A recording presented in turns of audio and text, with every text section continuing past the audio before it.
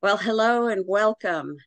This is the Climate Collaboratory, and I am Sue Blythe, and I'm just delighted to have Marianne Schmink and Angela Terrell with me today. And we've been working on a community-wide climate conversation in Alachua County, Florida. Hello, it's me, the sage and Grandma Sue Blythe.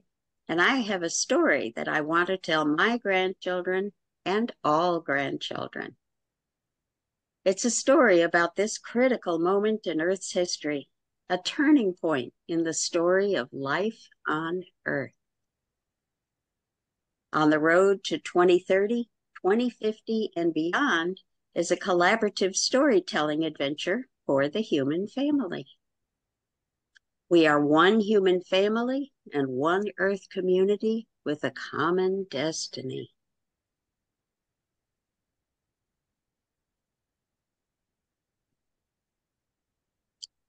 And this will give a little background of what we're doing. Throughout human history, people have told stories about how the universe was created and how life began, and how the human family came to populate the whole earth. And in each part of the world, people tell stories about past generations and their own local history. And every one of us has our own story to tell about this critical moment in Earth's history. That's right. And so we're going to be telling a little bit of that story. And I have two people who are telling their part of the story. Let me bring up my friends. Angela Terrell is here and Marianne Schmink. And let me introduce each of you, and then we'd like to hear your stories about what you're doing to help make a sustainable, just, and peaceful future. Angela Terrell has distinguished herself for 50 years as a strong advocate of arts education. Angela's passion for music is a melody she's followed all her life. Her ultimate goal is to expose our young people to the arts through acting, instrumental, and vocal music experiences. Upon her retirement, the auditorium at a local elementary school was named the Terrell Performing Arts Center in her honor. Welcome, Angela Terrell. Hello, Sue. And let me introduce Marianne Schmink, is a founding volunteer of the Community Weatherization Coalition in Gainesville, Florida, and a member of the Alachua County NAACP Environmental and Climate Justice Committee and other local service organizations. She's a professor emerita and distinguished teaching scholar of Latin American Studies and Anthropology at the University of Florida, where she served as the director of the Tropical Conservation and Development Program from 1988 to 2010. Over 40 years, she worked on conservation and development issues in the Amazon region of South America. Welcome, Marianne Schmink. Thank you so much, Sue. Very exciting to have both of you here. And we'd like to hear from each of you about how you have, what you do in the world and how you got there. What is it that inspired you to do the work you do? It's just a pleasure to be with you again, Sue, and to talk about a topic that's dear to my heart as well as yours. It's a funny story, the way that I ended up in the arts. When I was growing up, I had no say-so with this. My parents decided, especially my dad, that I was going to play the piano because he was the superintendent of our Sunday school at church, and he was over all the things like that. So when my friends would be outside playing dodgeball and hopscotch, I'd be inside at the piano learning what a friend we have in Jesus, and Jesus loves me. And I just said, when I got to be an adult, the last thing I ever was going to do in my whole life was music. And of course, I graduated from Lincoln High School, which is now Lincoln Middle School in Gainesville, and went on to Hampton University in Virginia for 4 years. Well, that first semester, I decided I was going to be a nurse. I was not going to do music. So in my second day of on the track to be a nurse, I was in a lab and we were dissecting a frog. We cannot maintain our Earth ecosystem or continue to function as we do if more sustainable choices are not made. If harmful processes are maintained with no changes from the business world, from the corporate world, from the local communities, it's likely that a huge number of our animal species may even become extinct, and our atmosphere will be irreparably damaged. So as I continue to engage in the arts, and as I continue to engage my students in this process, I am hoping and believing that this is going to be a road and an avenue to help us maintain a sustainable climate, a sustainable earth and environment. Beautiful. And I know I had such a good time working with you and those wonderful young people at Star Center Theater. And just let me give 2 minutes to that collaboration. Some of those youth have gone on to college now. One of the main leaders in that group, and I'm sure his family will not mind me calling out his name, but Caleb Little. He's now gone on to Tallahassee to be a freshman in college, but he was such a creative little young man. And we gave him a few tools to work with because we wanted to present a story, our own personal story. And he helped to write it. Not only did he help to write the story, but he even created the music to go with it. And every once in a while, when Star Center has to go somewhere to perform, we would gather Caleb and his original selections and his group of Star Center kids that work with him, and we would continue that story that they built with Sue right on a platform like this. So they're still carrying the story for people to learn and listen. And that was created about a year ago. And the first performance was done at a setting at Star Center Theater, where we invited the community and star parents and members of the leadership in Gainesville, and they told that story with such great pride, and it was well received. And as I close, I want to say to Sue, I am so glad that you're on this platform, and I'm looking forward to you continuing this journey. And as you continue, as kids go off to college, there are others coming up, and you need to make sure you include them in this story. Well, they are an important part of this story, that's for sure. And what we're trying to do is get a sense of collaboration among the generations so that we can feel like we are using the strengths of both, because so many of us have been working on these issues for decades, 50 years, some of us. And we have learned a lot. It's not all things that the kids need right now, but we have a lot that can be used, and we want to share that. And we know that the kids are the ones who are most affected by all this changing climate and have the most at stake. And so we want to give them all the tools we can to help make a difference.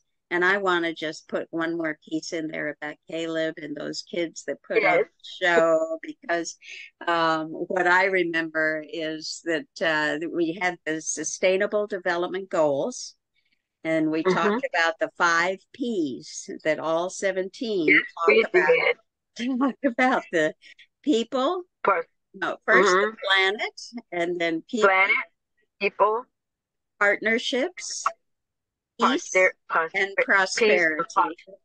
Yes. And so Caleb wrote a song for each of those. He had about You wrote 15 down for each one. kids on the stage Yeah. that were singing and dancing their hearts out. They had a three-piece band, and it was just fabulous. The younger kids, middle schoolers, each put on a little skit for each of those Yes. topics. And so Mm-hmm. the story that they told was remembering from the year 2050, the day that those kids started this climate conversation in Alachua County, and that it is being told all year long. This year is 2024, and it's our 200th anniversary in Alachua County. And so we are working together to tell a really good story. And I thank you so much, Angie, for being part of that, an important part of Thank, that story. thank you for the opportunity. Yeah. Thank you for the opportunity. And then, Marianne, you're a very active person in our community. And I wonder if you could tell us a little bit about what you're up to these days. Yes, well, I started out not from the arts side, but from the science side. As a university professor, I'm an anthropologist, so I'm a social scientist, but I was working with a lot of biological scientists in the Amazon region, and I learned how important it was to look at the intersection of environmental and social issues. And that led me to look for ways that I could have a practical impact in my own community. And what I found to work on was helping people improve the energy efficiency of their homes. This was a problem that a group of churches pointed to, because the churches end up having to help people pay their bills a lot of times. We decided that it made sense to start an organization that could train volunteers that would go to people's homes and help them find ways to reduce their use of energy and water and reduce those bills. And that would be a win-win for the environment and for their own pocketbooks. So the Community Weatherization Coalition, we started in 2008, after a couple of years of meeting as a group of organizations to try to figure out how to do this. We've since then, the CWC has been able to help almost 2,000 homes reduce their energy bills. I'm still an active volunteer. We spend 2 to 3 hours in people's homes learning with them about different ways that they can make their homes more energy efficient. We also do a few things like changing light bulbs and insulating hot water pipes and things like that. And people save on average about 10% from the help that we give them. And it also helps to make them more aware of other ways they can save in the future. So their savings tend to go down. And so this was a really great start for trying to have a concrete impact on a big problem by helping people directly. And over time, I learned how important energy efficiency was as a step toward a more just transition to a cleaner climate, a cleaner energy future. Really, we need to take advantage of the savings of energy through energy conservation in people's homes and buildings before trying to reduce our need for energy. And that's the best way to avoid having to build new power plants. So this led me into broader interests. I became a member of the County NAACP Environmental and Climate Justice Committee, chaired by Nkwanda Jah, who's been a really visionary leader, and have worked very closely with her since then. That organization that committee brings together all the environmental groups in our community. And we've had a focus on sponsoring a series of community forums to help the whole community understand and have input into solutions for environmental and social issues as they intersect on food, energy, climate, housing, and we've had, I believe, 6 community forums since 2018. The most recent one is coming up September 28th in Hawthorne, Florida, the Sustainability and Resilience Summit that will be focusing on that part of our county. Then I've started working on a broader project called the Empower Coalition, which came out of one of those NAACP community forums when we continued talking with Alachua County staff and other people, and ended up applying for a grant from the Department of Energy, which we were lucky enough to win in 2022, 2 years ago. It's not a grant, a money grant, but technical assistance, but it's brought together the city, the county, several nonprofits, including Cultural Arts Coalition, NAACP, CWC, and 3 specific neighborhoods, Greater Duval, Spring Hill and Sugar Hill, and Swag neighborhoods, all of which had active neighborhood associations that were interested in collaborating with us, and all of whom had residents who faced really high energy bills because of, in many cases, the age and lack of efficiency of their homes. So we're trying to address these issues on a much broader scale, but always with the focus on listening to the communities and making sure that the most disadvantaged people in our community are the ones who receive the assistance they need to make a fair transition in this changing climate. So that's a kind of a brief summary of the things I'm trying to work on. Well, I sure thank you. It's wonderful work that you're doing, and so many different levels, and working directly with people in their homes and helping to make a difference so that we are doing less polluting as we live together in this community. Yeah. So as we move toward the anniversary of our county, we're going to be telling the story of going from 1824, when we still had enslavement in this county, and looking at 1924, when we were beginning to see all the trains and the cars and the planes at that time starting to make a difference in our atmosphere, and coming into 2024 to see how those changes have impacted our community and what people are doing to help make things better for future generations. And so I want to thank both of you so much for all the wonderful work that you do. And I look forward to working with you on this intergenerational climate conversation in Alachua County. Thank you both very much. Thank you, Angie. Do you want to give some information about how people can get in touch with you if they like? But if you would like to contact me at either of my major places where I volunteer my time, that would be Star Center Theater and Caring and Sharing Learning School. If you call either one of those and leave a message, I will get back in contact with you.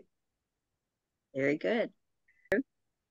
I just wanted to share a little plug for our upcoming energy coach training. So if people are interested in learning how to become an energy coach and help people in our community reduce their energy use and water use and save money, this is your opportunity. We have trainings twice a year, and this is our next one coming up October 23rd, 30th, and November 2nd. You can always get in touch with me through the Community Weatherization Coalition. Wonderful. And I wanted to just mention that we are planning to do another little trailer video of our collaborative storytelling on the road to 2030, 2050 and beyond with this year's Star Center Theater youth. And that will become part of our bicentennial climate story with the Matheson History Museum. They'll make an online exhibit of our 200-year history. And so it's just really exciting to be part of this. And I thank you both for joining us on the road. Thank you, Sue. And thank you. It's been my pleasure.